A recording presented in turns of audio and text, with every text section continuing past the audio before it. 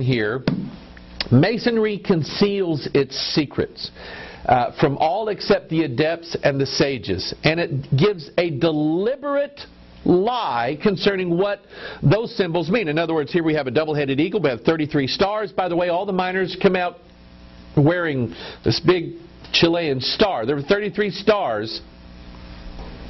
Okay? 33 stars here, and the double-headed eagle and the crown and the triangle, the number 33 and the rays and Ordo ab Chao. And they say, now if you read this book, what we tell you it means, it doesn't really mean that. It means something else. We're lying to you. We're going to conceal the secret. So watch this. The Jesus now.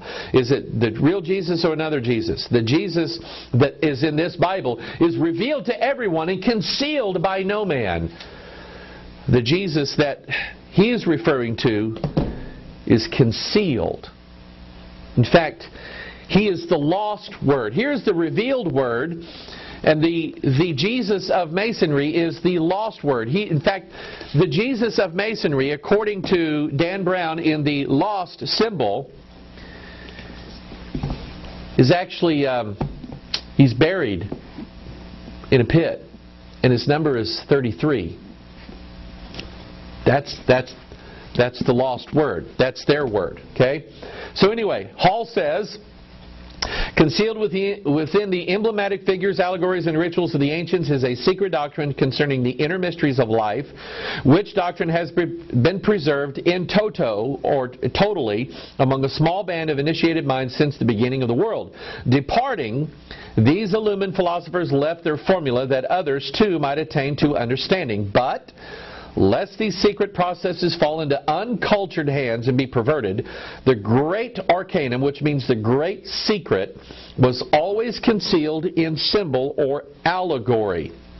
And those who can today discover its lost keys may open with them a treasure house of philosophic, scientific, and religious truths. Now, I will tell you that this Bible is the key to everything. It is the absolute key of everything. And what I don't want to do in this is try to bring in all the information that I know about everything that I'm going to deal with here. We have videos concerning this. One is called the Freemason Symbols Revealed, the Mother of All Secrets, Jesus Christ DNA, the Holy Bible, Triple Helix, the Da Vinci Code Revealed, the Babel Conspiracy. I mean, I'm bringing in the whole group here of videos that we have dealing with this. The video chaos that we did back in January, February, I believe. All of these tie into this one event here, and let's look at the symbolism of this event. When it comes to rituals itself, rituals basically are, remember, we're dealing with two gods here. We're dealing with the God who doesn't need rituals in order to do what he wants to do for you to begin with. And then we have the God over here that says that everything that you do has to be done perfectly or I won't show up.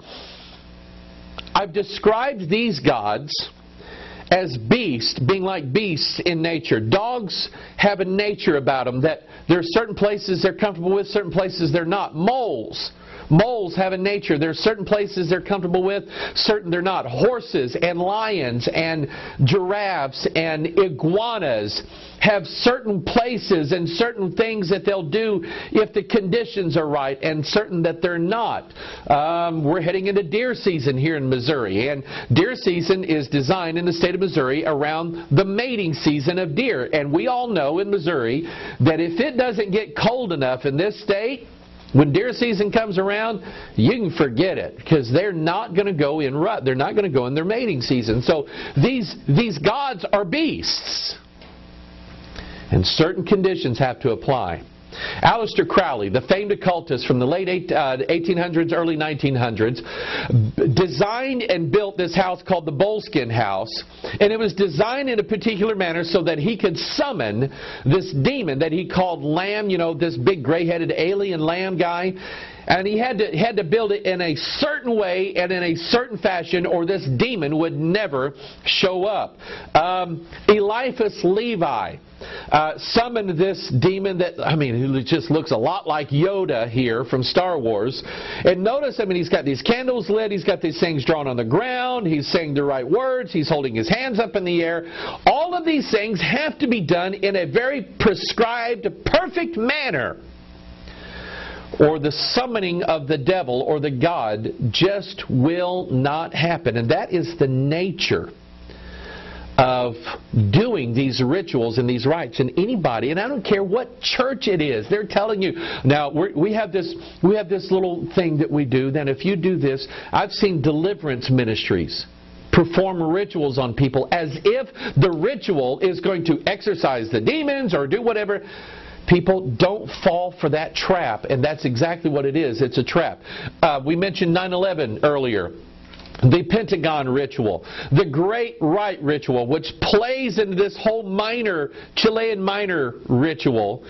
The Great Rite ritual, the male symbol of an airplane or a missile or whatever it is you want, going into the pentagon or the pentagram structure, which is the image of a woman who is sprawled out. And the Great Rite ritual has everything to do with the male and the female, the sons of God and the daughters of men coming together. We saw earlier that ritual up on a billboard here, the angelic man touching the earth woman, and they are connecting together. That's what all of this iconography and this imagery is all about. It's about performing these things in the right manner so that you can invoke the power of the God. So the first thing that we deal with here is we have the number of minors. We have 33. Now I'm going to read some things that kind of put some things together in your mind for you so you see how this number was repeated throughout this whole ritual, throughout this whole ceremony.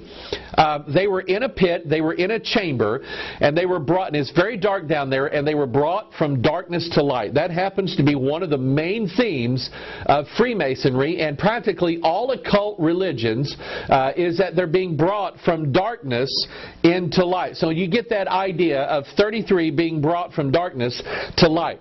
33 is a number associated with the Antichrist. We have 33 minors. The date of the mine collapse was 8/5/10, which equals 23.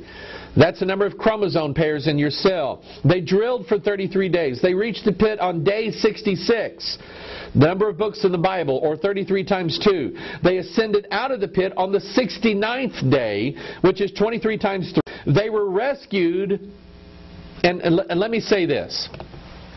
You know, remember earlier, I'm not a prophet. I'm not a predictor. I'm a lousy weatherman. This is actually the first time I've been right about something. But Sunday, what was that, 10-10-10? I sent word to Chad up in Detroit, and I said, Chad, the miners are going to be released out of that pit on Wednesday, 10/13/2010. And so we're watching. We're watching. And at exactly 12:11 Chilean time, 12:11 is 23. On exactly 12:11 a.m. Chilean time, on Wednesday, October the 13th, 2010, the first miner came up, and then subsequently, so they said, man, it's going to take us a day and a half to get these guys out. It was all done in less than 20 hours, 22 hours precisely. 22 is the number for revelation. I want you to think about that. 22 hours, and they were all taken out on the exact same day. 10/13 plus 10 equals 33. And even the very capsule that they were taken out in reveals something. Here's that logo here.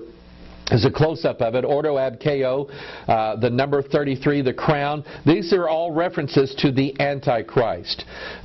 Here's a close-up view of it, of a different sort here. We have the number 33, 33 rays coming out of there. This has everything to do with someone who is a king.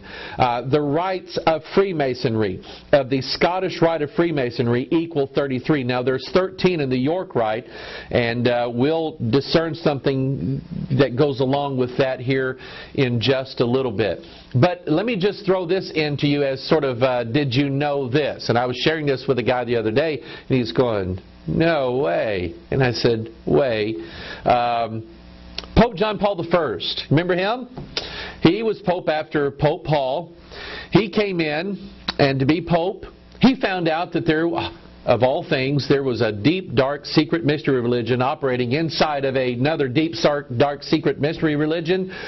He found out that there were Freemasons in the Vatican, and they were actually going to control everything that was going on. And there was a ritual that took place in 1963 called the ritual, the enthronement ceremony of the fallen angel Lucifer. He found out about all these things and was going to kick some people out of the Vatican for that and for some banking things that were going on, and they found him dead 33 days after he became Pope. Do you remember Timothy McVeigh? You know, the Oklahoma City bomber, or one of them, the Alfred P. Murrah building. By the way, Alfred P. Murrah was a 33rd degree Mason. By the way, the Alfred P. Murrah building, I'm getting ahead of myself here, stood for 33 days after it was bombed, and then they tore it down. Timothy McVeigh, they waited until 23 days after his 33rd birthday to execute him. David Koresh, Waco, Highway 77, he was 33 years old. Mohammed Atta, the pilot of Flight 11, September 11th, 2001. Guess how old he was? He was 33 years old. The World Trade Towers, 1968, they began steel construction on the frame. 33 years later, they came down. The Alfred P. Murrah building, mentioned it a while ago, named after a 33rd degree Mason. Okay? So, I mean, I'm telling you, symbols abound. JFK, he was 46 years old, number of chromosomes. Okay? 33rd parallel, Dallas. At the end of an obelisk street structure in Dallas, Texas, Dealey Plaza, the site of a former Masonic lodge in Dallas, Texas, gunned down. You have Babylon, Iraq on the 33rd parallel. You have a city called Pheonix, Arizona on the 33rd parallel. The first atomic weapon ever used, tested, at the Alamogordo site, New Mexico, 33rd parallel. The last one ever used on a city in time of war was Nagasaki, Japan, on the 33rd parallel. Now, remember, we have two Jesuses. We have one Jesus who died when he was 33 years old. We have another one, a beast rising up out of the pit. The phrase, the beast, is mentioned exactly 33 times in the New Testament of my old King James Bible right here. Okay? So which Jesus is this one talking about? We're going to get more clues here. By the way, let me deal with this Jesus thing for a minute. Why was Jesus 33? What was the significance of it? Because the Bible says in Colossians that Jesus made a show of his enemies openly, triumphing over them in the cross. In other words, when Jesus was on the cross, everything about him was symbolic. Those symbols are revealed in the pages of the Scriptures always. They're not concealed. They're revealed in the Bible. He was 33 because he was conquering the power of death. He was conquering the Antichrist. We have the enemies of Israel. When Moses and Joshua went in, Moses killed 2 of the kings. Joshua killed 31 of them. That's 33. These were 33 kings that were ruling over the promised land and had to be destroyed so that God's people could go in. That's what Jesus was his death was all about, the defeat of his enemies, the defeat of the beast in the last days. That's what he was showing when he was nailed to the cross. Jesus said, as the serpent, as Moses lifted up the serpent in the wilderness, the serpent is the enemy of Christ, even so must the Son of Man be lifted up. Why? Was Jesus the devil? No. But he was showing the defeat of the serpent. By the way, the serpent, Kundalini, 33 bones, he was showing the defeat of the serpent on the cross. He was showing the defeat of his enemies when he was 33 years old. The 33 being referred to by Pike and Manly Hall and Dan Brown is none other than the beast. And where is the beast? Revelation 17:8. The beast that thou sawest was and is not, and shall ascend out of the bottomless pit, and go into perdition. And they that dwell on the earth shall wonder, whose names were not written in the book of life from the foundation of the world, when they behold the beast that was and is not and yet is. So here we have 33 miners trapped in a pit. They ascended on 10/13/10, which equals 33. This Masonic rituals include the death and the resurrection of Hiram.